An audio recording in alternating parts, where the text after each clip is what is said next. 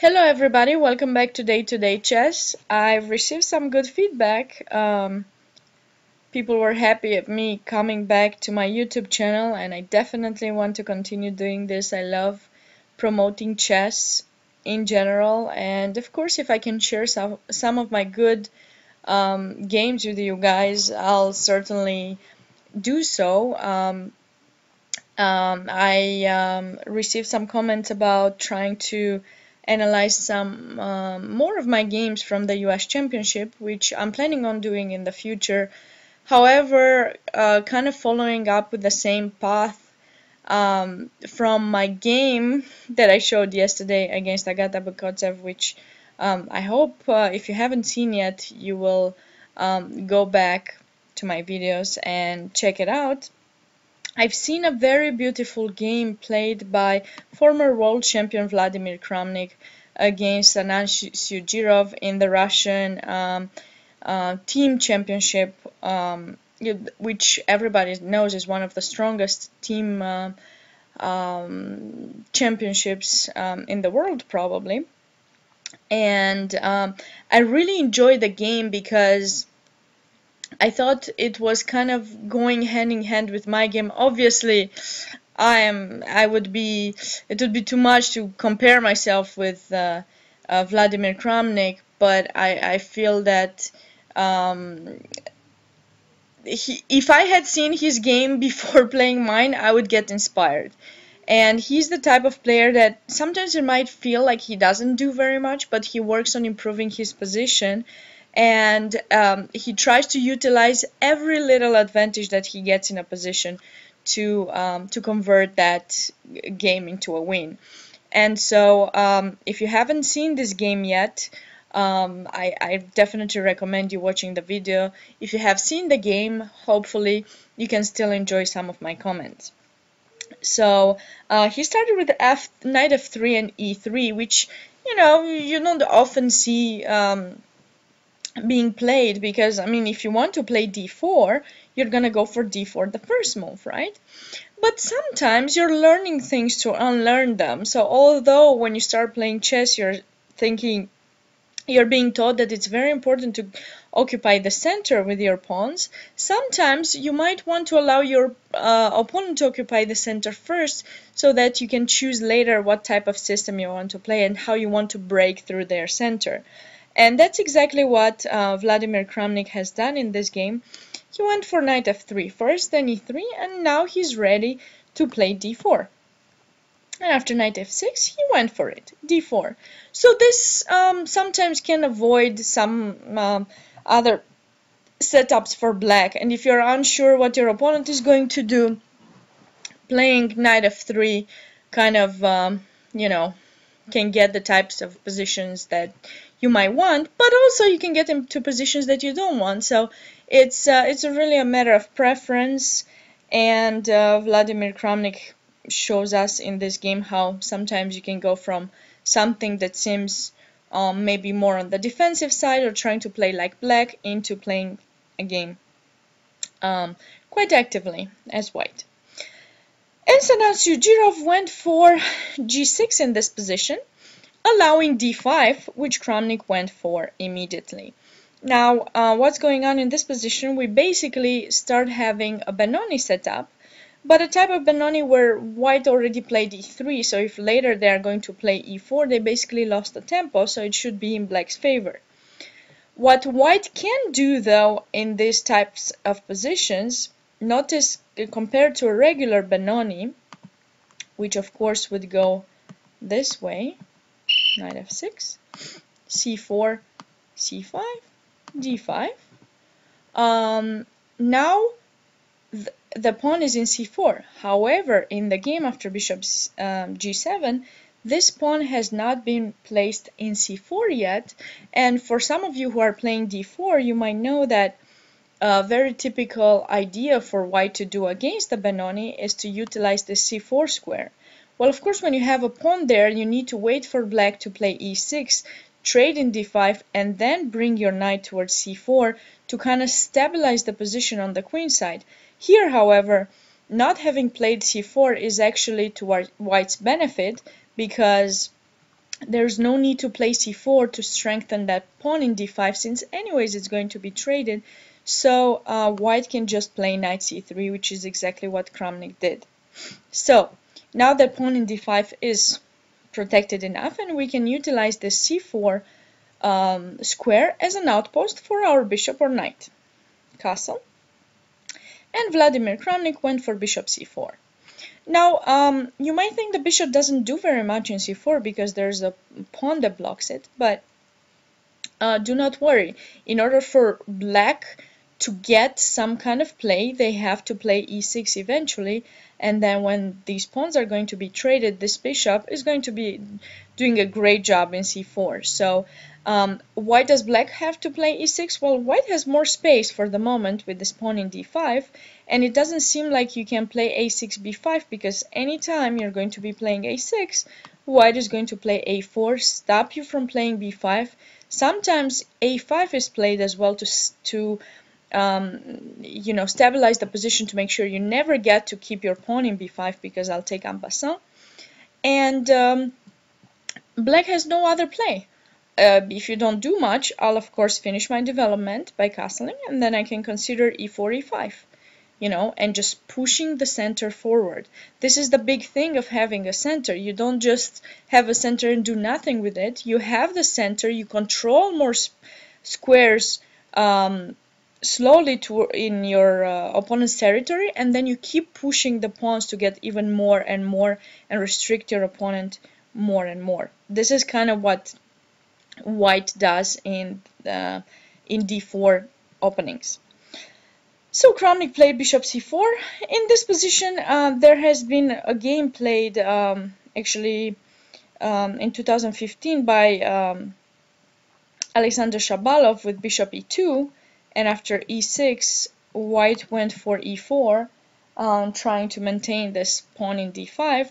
But I think I like Kramnik's approach a little bit more. Bishop e2 is definitely a good continuation for white, but okay. Maybe because maybe I'm being biased here because I really like Kramnik's play, so we'll see. Anyways, d6, and white castle, very natural, finishing up the development. Of course, h3 is another possibility if you're worried about bishop g4 and losing your knight in f3. But just think about it. Why would you have to worry about that bishop g4? Whenever they play bishop g4, that's the moment that you can chase that bishop away. It's not going to go to h5, rest assured. It's probably going to be either retreating or capturing in f3, and then you just won the bishop pair, and anytime the position will open up, suddenly you will have the bishop pair definitely in your favor. So often players worry about this bishop g4, but rest assured it's not that big of a deal for white. Okay, so now that we finished this side of the board, we definitely need to do something about this bishop in c1, and you know, b3, bishop b2 doesn't look very nice. We might be losing some material after knight e4. So e4 is definitely in the plan. And I was mentioning to you earlier that white did lose a move by playing e3 and now e4, but he also doesn't have the pawn in c4, so he basically saved himself some time, now utilizing the square for a piece instead. e6, right? And here white went for rook e1. A file could potentially be opened after capture, and this we definitely want to capture back with a piece in d5.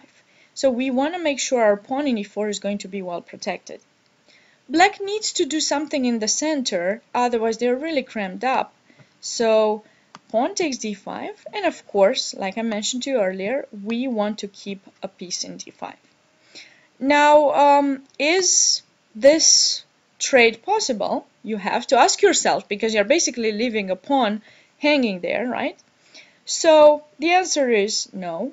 This would be a blunder for black, because after knight takes e4, we've got a really nice move, knight to g5. And we're going to utilize this spin. Are you going to take in g5? we'll go ahead. Bishop takes. Now as you notice, black is not well developed, so they have to do something about their rook. Queen takes. And now if they take the bishop, what do? Well, we have a lot of alternatives. This is one of them, and then we can capture the bishop. We also have alternatives in other variations of playing. Knight c7 here, of course, it wouldn't be good, but just keep in mind that that would be an opportunity. So, for example, here, let's say black would go knight f6. We can, again, capture, bishop takes f7. So, I mean, there are many ways for white to win. So, knight takes e4 would be definitely a blunder. Okay, so Sjugirov decided to play knight c6 to finish their development, because once that pawn got away from there, maybe he did create a weakness, maybe he did give away the d5 square, but at least he got the square c6 to develop the knight. And in most Benonis, when this pawn is in c4, black would have the d4 outpost for their knight. However, here it is not an outpost anymore. Keep in mind the pawn is in c2, so white can always play c3. Let's finish up our development. Bishop e6, c3, just to make sure that knight is not going to get to d4. Bishop takes d5, trying to get away that piece from d5 because it's really annoying. And here, finally exiting the spin with queen c7. And this is something that I learned as a kid as soon as I understood what an outpost meant. And I definitely want to pass that along. And I want you to remember that when there is an outpost in the position and you know for sure that you can keep it there forever, you know you have two bishops, and you know the outpost certainly has one color, so not both of your bishops are going to be able to utilize that square.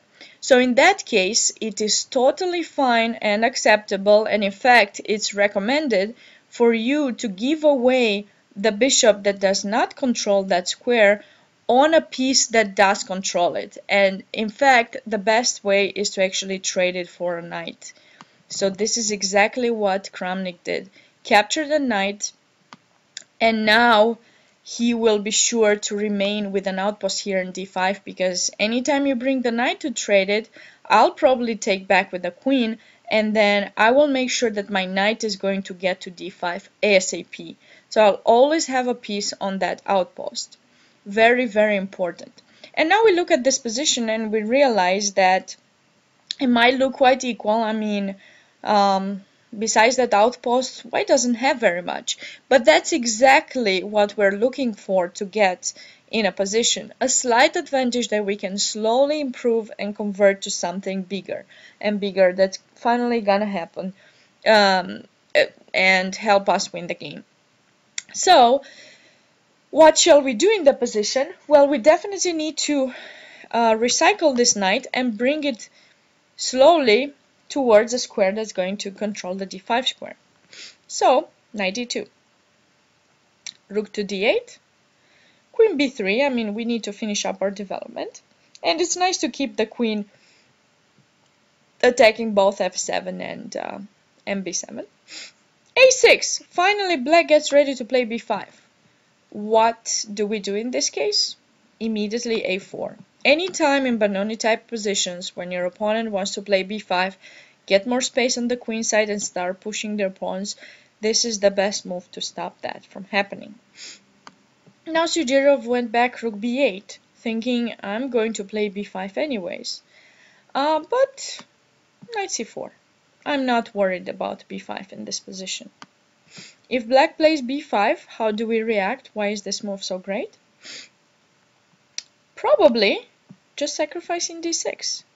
And after queen takes d6, bishop takes f7, king moves. Now we can take. And b5 is going to be hanging later as well. Or if you play c4 intermediate move, then it's okay to trade queens because we're doing much better. Rook takes e8, recapture here, and now it may seem that we don't have that much. Black has 2 pieces for the rook, but it's rook and 2 pawns, and the rook also can get active either d6 or d7, and b5 is weak and is going to be captured most likely, so this position is almost winning for white. Okay, so let's go back to knight c4. Sjugirov decided, let me try to trade the knights, because if I do trade the knights, then it will be opposite color bishops, and maybe I have a big chance to make a draw, you know. So here Kramnik could have kept his knight and played knight b6, utilized that other outpost that has been created in the position, but he preferred instead to play a5 and say, look, I want to put my knight to b6, but I first want to play a5 and see, maybe you're going to trade in c4, and you might do that because you think that opposite color bishops is going to be draw, so you know, I'll just let you do it because I think I'm much better in the position. I'm utilizing the pawn structure as an advantage, and I definitely want to use that more than I want to keep my knight, so feel free to trade it. And that's exactly what happened. Queen takes, and that one is really going to be an issue for black because they have to stay unprotected. And so Sjugirov decided that no, he doesn't want to stay unprotected and play b5 to try to get some play on the b file, because it was obvious white is going to capture. But now, you know, this pawn is weak, but white also has the b2, so if black captures b2, that bishop will get active, maybe capture c3 at some point. Black has no big problems. But of course we don't give away this pawn. We want to get the a6 pawn without giving counterplay to the opponent. So rook e2, rook b8, finally getting some play, rook a2. And here you may think that, okay, white has become passive, suddenly protected b2, how are they going to win a6? Well, there are two sides on a chessboard. The queen side, where of course there's a big weakness in a6, but there's the king side as well. And white can consider attacking ideas by playing f4, then the rook would come to f2 if you think about it, and slowly push the pawns on the king side to improve their space advantage. And black seems to be stuck, because although they are attacking b2, they are kind of stuck there, whereas I can improve a little bit on the king side.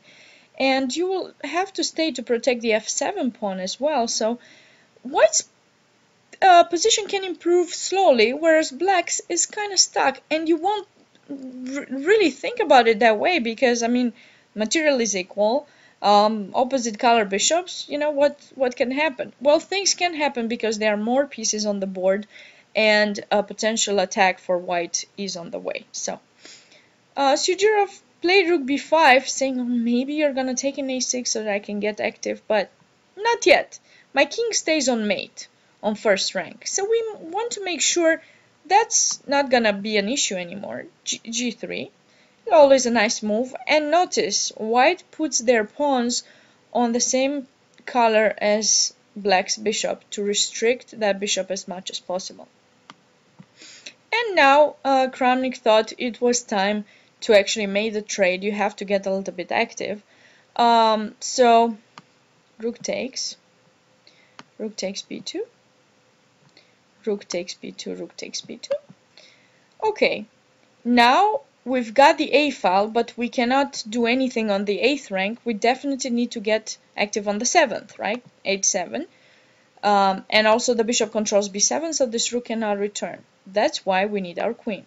Queen a4. Now the rook has a threat to come to a7.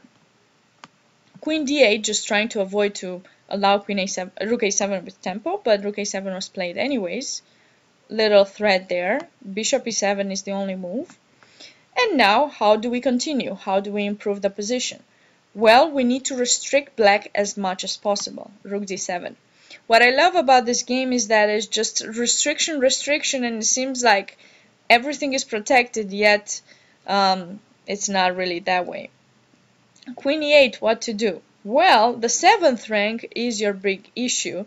You went for the b2 pawn, but you allowed white very, very active. Queen a7, very nice move. The only move is king f8. You really cannot move the bishop because this f7 pawn would be hanging. And now king g2. Just, I would say a type of prophylactic move, although you don't have anything specific in mind. It's more like a Zugzwang type of position. Let's see what you're doing. I'm just improving my my king's position just to make sure you won't have any checks. I'm on white square. I'm well protected. There's nothing. So, Sjugirov h6. Already. Let's look at that queen, which is really trapped there. Maybe we can trap it even more. Bishop c6. Now that the bishop went away from the c7 square, now this bishop can finally move. Bishop g5, but unfortunately black won't survive for much longer, because after rook c7, queen went to e6. What was Kramnik's last move? Return to that amazing outpost d5 that we've emphasized on throughout the entire game, and now f7 is falling and white is winning. So, very important to learn from this game that every little advantage can help you improve it more and more and give you more advantages. And don't think that opposite color bishops mean that you're actually going to have the chance to make a draw in a game. I really hope you enjoyed this game. I certainly did. And I look forward to seeing you tomorrow with the next another YouTube channel video. Thank you. Bye.